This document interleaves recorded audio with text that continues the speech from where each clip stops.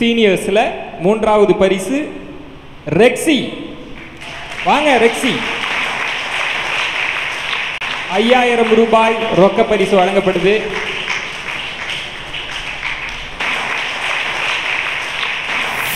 மறைந்தும் நம்மிடையே வாழ்ந்து கொண்டிருக்கும் நம் ஏபிஜே அப்துல் கலாமின் கனவை நனவாக்க நான் பிரதமராக இருந்தால் நான் மனித ஆற்றல் வேலையில்லா திண்டாடத்தில் திண்டாடிக் கொண்டிருப்பதை தடுக்க வேலை வாய்ப்புகளை பெருக்கி குடும்பத்தில் ஒருவருக்கு அரசு பணி என்ற சட்டத்தை உருவாக்கி ஏனைய துறைகளிலும் மனித ஆற்றலை செலுத்தி இந்தியாவை முன்னேற்றுவேன். ஜாதிகள் இல்லையடி பாப்பா குல தாழ்ச்சி உயர்த்தி சொல்லல் பாவம் என்ற பாரதியின் கூற்றுக்கிணங்க ஜாதி சங்கம் மதச்சங்கம் போன்றவற்றை தடை செய்ய சட்டங்கள் இயற்றி நாம் அனைவரும் இந்தியரே என்று இந்தியாவின் முன்னேற்றத்திற்காக பாடுபட வலியுறுத்துவேன். காவல்துறை, வருவாய்த்துறை, வரித்துறை, பதிவுத்துறை, போக்குவரத்து துறை போன்றவற்றில் அதிக கவனம் செலுத்தி கொலை, கொள்ளை, ஊழல், லஞ்சம் போன்றவற்றை தடுத்து நம் நாட்டை வல்லரசு மட்டுமல்லாமல் நல்லரசாக மாற்றுவேன். கங்கை காவேரியை இணைக்க அவசரகால சட்டத்தை இயற்றி நதிகளை இணைத்து அவற்றை தேசியமயமாக்கி விடுவேன். விவசாயமே ஒரு நாட்டின் முதுகெலும்பு. எனவே விவசாயத்தில் புது புது தொழில்நுட்பங்களை புகுத்தி விவசாயத்தை உயர்த்தி நம் நாட்டில் உற்பத்தியாகும் பொருட்களை மக்கள் வாங்கி அவர்களது தரத்தையும் நம் நாட்டு பொருளாதார தரத்தையும் உயர்த்த மக்களுக்கு வலியுறுத்துவேன். உலகிலேயே அதிகமாய் பழ உற்பத்தி செய்யும் நாடு நம் இந்தியா. எனினும் பல பழங்கள் வீணாக்கப்பட்டு வருகின்றன. பதப்படுத்தி பயன்படுத்தலாம் என்றால் அதற்கும் இங்கு வசதிகளோ குறைவு. ஆனால் அமெரிக்காவில் 70% பதப்படுத்தப்படுகிறது, மலேசியாவில் 83% பதப்படுத்தப்பட்டு வருகிறது. ஆனால் நம் இந்தியாவிலோ 2% மட்டுமே பதப்படுத்தப்படுகிறது. நான் பிரதமரானால் அதை அதிகப்படுத்தி பதப்படுத்திய பொருளை அங்காடியில் விற்று வேளாண்மை துறைக்கு வளம் சேர்ப்பேன். கல்வி என்கின்ற 3 எழுத்து ஓவியம் உலகையும் அடக்கும் காவியம் என்பதை உணர்ந்து எல்லோரும் கல்வி கற்க வலியுறுத்துவேன்.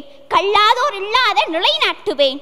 வெற்றிடமெல்லாம் மரங்களின் பற்றிடமாக வேண்டும் என்ற அப்துல் கலாமின் கனவை நனவாக்க மாணவர்களுக்கு இலவசமாக மரக்கன்றுகளை கொடுத்து பூமியின் வளத்தை காப்பேன். ஏனென்றால் நம் அனைவருக்கும் முதல் தாய் மரம்தான். மரம்தான் அதை முழுதாய் மனிதன் மறந்தான். மேற்கூறிய அனைத்து திட்டங்களையும் நிறைவேற்றி இந்தியாவை முன்னேறிய நாடாக மாற்றி நம் அப்துல் கலாமின் கனவை நனவாக்குவேன். இங்கு அமர்ந்திருக்கும் வருங்கால பிரதமர்களே, வெல்வோம், சாதிப்போம், சோதனைகளை துடைத்தெறிவோம். வாய்ப்பிற்காக காத்திருக்காதீர்கள். உங்களுக்கான வாய்ப்பை நீங்களே ஏற்படுத்திக் கொள்ளுங்கள்.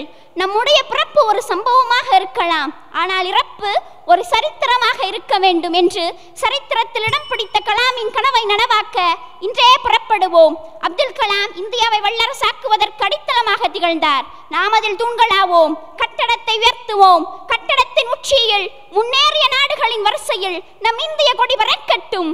அக்கொடியின் கீழ் நம் அனைவரின் பெயர்கள் பதிக்கப்படட்டும். இரண்டாவது பரிசு லாவண்யா. 7500 ரூபாய் ரொக்க பரிசு. கலாமின் கனவுகளை காளியாய் மாறி ரௌத்ரம் பழகிய லாவண்யாவிற்கு இரண்டாவது பரிசு. நான் பிரதமரானால், நான் ஆட்சிக்கு வந்தால் முதலில் அந்த 10 அம்ச கொள்கைகளையும் நிறைவேற்றுவேன். முதலாவது, சமூக பொருளாதார மேம்பாட்டை மீறி கல்வி தரத்தை உயர்த்துவேன். இரண்டாவது, கிராமத்திற்கும் நகரத்திற்கும் இடையேயான பொருளாதார இடைவெளி குறைக்கப்பட்டு நகரத்தின் வசதிகள் கிராமத்திற்கும் சென்றடைய வழிவகை செய்வேன். 3, வறுமை முற்றிலும் ஒழிக்கப்பட்டு கல்லாமை களையப்பட்டு பெண்கள் மற்றும் குழந்தைகளுக்கு எதிரான பாலியல் வன்கொடுமை இல்லாத ஒரு சிறந்த நாடாக இந்தியாவை உயர்த்துவேன். 4, தண்ணீர் மற்றும் எரிசக்தி அனைவருக்கும் சமமான தேவையான அளவு கிடைத்திட வழிவகை செய்வேன். 5, நதிகளை இணைத்து விவசாயம், தொழில், சேவை துறைகளை ஒருங்கிணைத்து நாட்டு மக்களை வளர்ச்சி பாதையில் செல்ல விடுவேன். 6, விஞ்ஞானிகளுக்கும் அறிவார்ந்த வல்லுநர்களுக்கும் தொழில் முதலீட்டாளர்களுக்கும் ஒரு ஏற்ற உகந்த நாடாக நம் நாட்டை உயர்த்துவேன். 6, மருத்துவ வசதி, தரமான மருத்துவ வசதி வேறுபாடுகளின்றி அனைவருக்கும் கிடைக்க வழிவகை செய்வேன். 8, பொறுப்பான வெளிப்படையான ஒரு ஊழலற்ற ஆட்சி முறையை இந்தியாவில் அமல்படுத்துவேன்.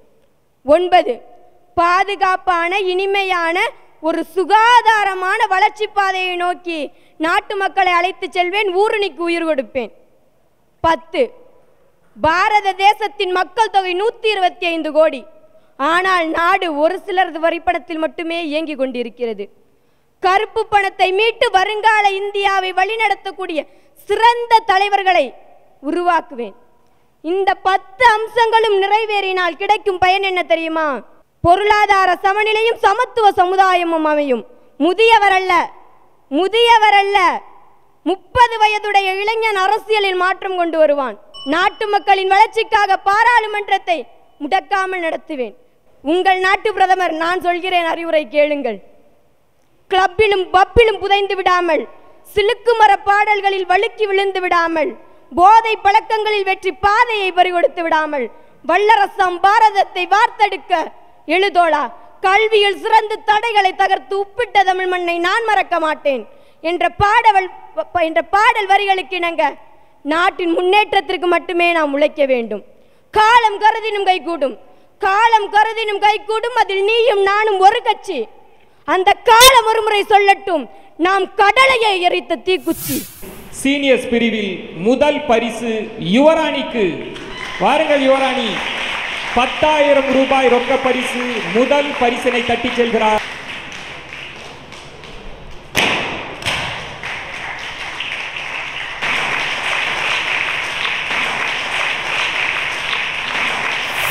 கலாமின் தலையாய கனவு என்பது இந்தியாவின் வல்லரசு. எனவே இன்றைய பிரதமராகிய நான் முதலில் என் இந்தியாவினை வல்லரசாக்கி பின்பு அதனை நல்லரசாக்க பாடுபடுவேன் என்று எனது உளமாற உறுதியளிக்கிறேன். இன்றைய பிரதமராகிய நான் முதலில் வறுமையை ஒழிப்பேன் என்றும் உறுதிமொழி ஏற்கிறேன். முற்காலத்திலே நம் நாட்டின் வரங்கள் என்பது மரங்கள். ஆனால் தற்போதைய நிலையிலோ நம் நாட்டில் உள்ள மரங்களின் சதவீதம் வெறும் 24. அதிலும் 16% சீமை கருவேலஞ்செடிகளின் ஆக்கிரமிப்பு. ஆம், இந்த சீமை கருவேலஞ்செடிகள் என்பது நிலத்தடி நீரை வற்றச் செய்கின்றன. ஆகவே அன்று அந்நியன் வந்து நம் நாட்டு மக்களை அடிமைப்படுத்தினான். ஆனால் இன்று அவன் விதைத்த விதை நம் நாட்டின் பாரம்பரியமான இயற்கை வளங்களுக்கு மிக பெரும் தடையாக உள்ளது. எனவே சீமை கருவேல மரங்களை அகற்றுவேன் என்று உளமாற உறுதியளிக்கிறேன். கலாம் அவர்களின் கனவான தொலைநோக்கு பார்வையுடைய அரசாங்கம் நம் நாட்டிற்கு அமைய வேண்டும் என்பதுதான். எனவே காரிய தொலைநோக்கையும் கூறிய நடத்தையையும் நேரிய சிந்தனையையும் படைத்த அரசாங்க அதிகாரிகள் நம் நாட்டிற்கு வரவழைப்பேன். இன்றைய பிரதமராகிய நான். கலாம் அவர்கள் கிராமங்களின் வளர்ச்சிக்காக போராடினார். எனவே இன்றைய பிரதமராகிய நான் துண்டு துண்டாக கிடக்கும் கிராம சாலைகளை நகர சாலைகளோடு ஒருங்கிணைப்பேன்.